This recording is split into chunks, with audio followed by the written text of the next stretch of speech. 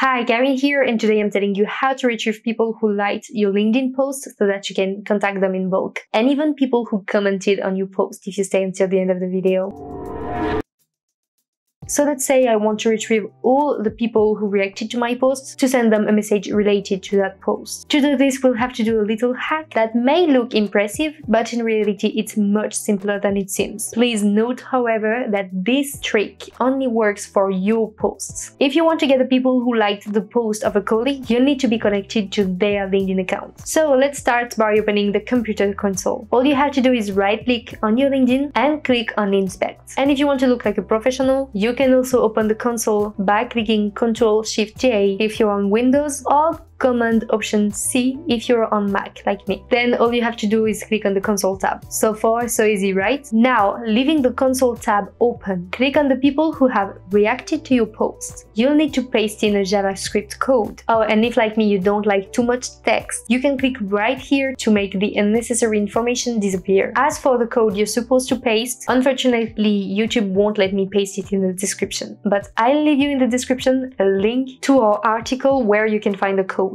on the Waalaxy blog. So we'll paste the JavaScript code into the console and press enter. If Google ever prevents you from pasting the code, it's normal, it's a security feature. To counter Google's security, all you have to do is write the message they suggest, in my case, allow pasting. Then paste the code and press enter. The operation can take several seconds or minutes, depending on the number of reactions. So you just have to wait until you see the results appear. Then you copy the results, which are the URLs, and you just have to create a file on Google Sheet or Excel and paste it. Normally URLs should be separated by default, just like it happened with me. Then all you have to do is export the file in CSV format, and congrats, you've got a CSV file with the LinkedIn URLs of the people who liked your post. Now, to contact these people easily from this file, we're gonna go on Waalaxy. For this, you'll need to download the tool if you haven't already, and no worries, the free plan is sufficient for what we're going to do. So we'll create a list where we will import the CSV file. Waalaxy will retrieve all these people from LinkedIn and import them into the tool. Once the people have been imported, we'll launch an automated prospecting campaign to contact them in bulk. To do this, nothing could be simpler. You select the prospects, you select start a campaign, and select which actions you want to launch on your prospects. Here, as I'm not connected on LinkedIn with the majority of people, I'm going to send a connection request and then a message. I'm showing you this campaign, but afterwards you can very well send a message